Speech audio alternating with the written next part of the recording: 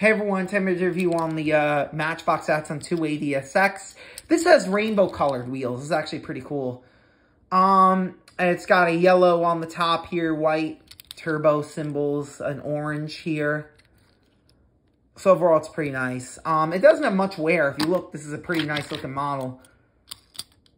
Doesn't have much wear. Overall, looks good. It's got opening doors.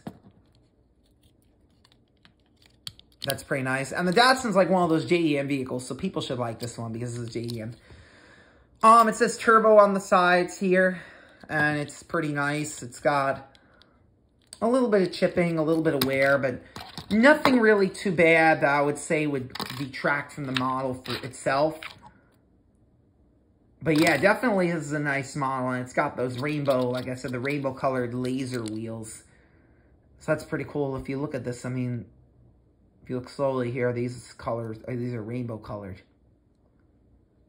And that's going to be my review for the Datsun 280SX. Thank you. Have a good day.